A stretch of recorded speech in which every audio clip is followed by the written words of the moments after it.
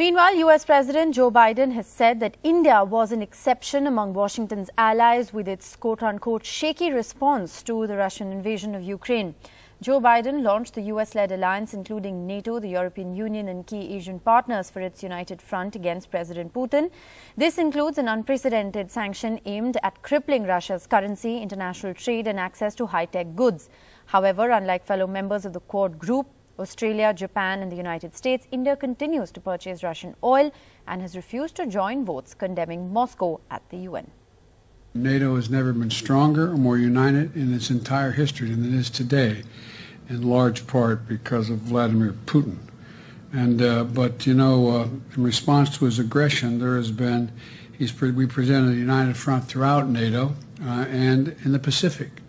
The Quad is, with the possible exception of India being somewhat shaky on some of this, but Japan has been extremely strong, so has Australia, in terms of dealing with Putin's aggression.